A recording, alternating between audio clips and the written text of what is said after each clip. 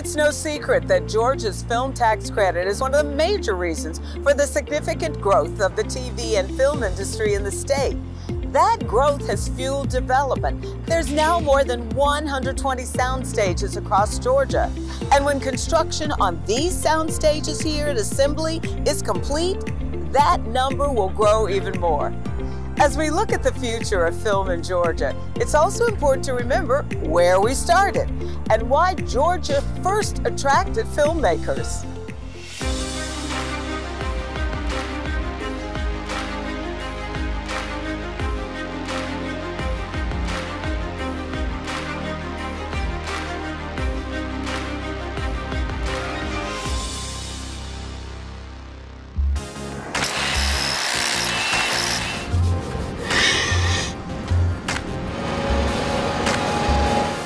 I mean, we had a history in the film business. You know, Jimmy Carter started our office actually in 1973 because of the movie Deliverance, which shot in Raven County in 1972.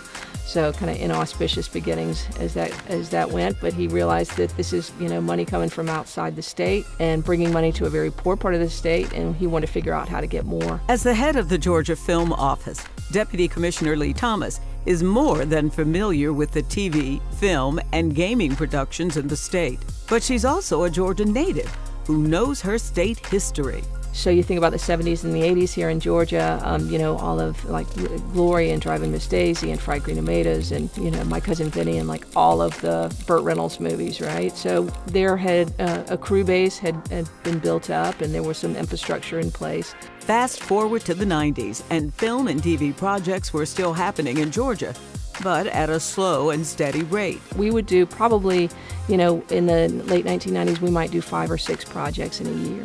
Jump ahead to today. Normally we do about 350 or more. So that's, you know, that's going to be a television series or feature films or commercials or music videos, but mostly television series and feature films. The driving factor? An impressive tax incentive passed in 2008. Georgia's Entertainment Industry Investment Act provides tax credits of up to 30% on film, television, and digital projects. That's a significant cost savings for companies producing feature films, TV series, commercials, and interactive games and animation.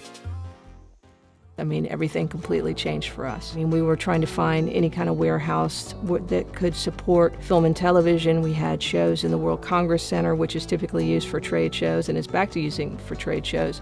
We definitely had to find a way to find more stage space, and I think, you know, in the metro area, there's very little of this kind of land that is perfect for a soundstage development like Gray is building here. The shortage of stage space is one reason why entertainment developments like Assembly are needed for continued growth. That growth is what has those embedded in the film industry thrilled to see what happens in the future with Assembly and at sound stages across the state. It's amazing to think what could happen, and now with the proliferation of all the different platforms and streaming services, it's hard to say where it could end up. As a Georgian who grew up here, who grew up in North Georgia, it's hard for me to fully articulate how exciting it is to drive by the Assembly plant, the former GM plant, and see Gray TV building a soundstage complex right there, to be building studios right there. I believe this is going to be part of what transforms the industry here and really makes it a permanent business for Georgia. I hope to be able to work at Assembly in the future. I'm really looking forward to that. It's just an exciting thing, not just for the film industry, but for the state of Georgia as a whole. It brings in so much work, so many jobs, there's so many vendors involved with it. It touches so many different aspects and elements of people's lives that a lot of people don't think about. Our state is an incredible place to live and to work. Gray TV created Why Georgia as a way to highlight all of the unique aspects of the TV and film industry and how it keeps growing. I'm Monica Pearson.